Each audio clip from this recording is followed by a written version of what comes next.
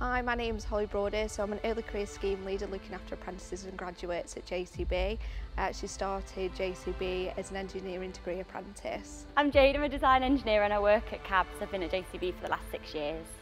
So my name is Molly Burrows and I'm a level 6 manufacturing engineering degree apprentice. My name's Erin, I'm an engineering degree apprentice and currently I'm working in power systems.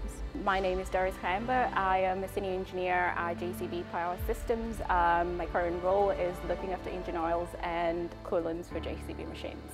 So I'm Georgia Turner, I'm a quality engineer at JCB Heavy Products. Working in engineering, there's not many things that surprise me in the fact that it's so welcoming. You know, you don't get seen as a female in engineering, you are just a person who's good at the job and rightfully needs to be there as part of the engineering team. Working on production, helping build the machines, I think it's the variety and the engineering sort of encompasses so many different roles. There are quite a few challenges you face as a woman in engineering, but I only see them as opportunities to prove people wrong. I don't think there's many surprises in the job role, but it's fast paced, you get used to it. You certainly don't know what you're going to be doing the next day. Things can change so fast here, but that's a good thing. As a woman in engineering, the main challenges I face are it's not a very diverse sector to be working in. However, it is very welcoming and they all respect your views and decisions.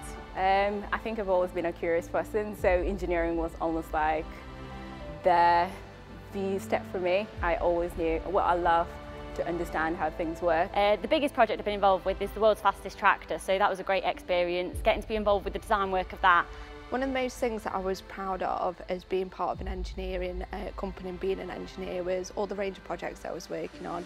I think for me, coming towards the end of doing my actual degree and being able to write a dissertation about a project that I was working on at the time, which was electro-proportional controls on a 1-ton excavator.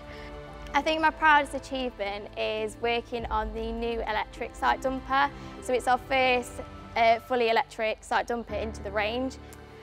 My proudest achievements, obviously, there's been quite a lot of things I've done. It's when you work on a project and you actually see the end product of that project, you know, live longer than you were there. I was involved with launching the electric load-all, so that was a great opportunity to develop my skills, understand the implications of putting a product into mass production to a degree. One thing that people should be aware of is that any opportunity is there for anyone to take, as long as you're willing to put the work into it. Just go for it, take every opportunity you can possibly have and just grab it with both hands, regardless of whether you've got to work something else out, just get on with it first and then work out the logistics after.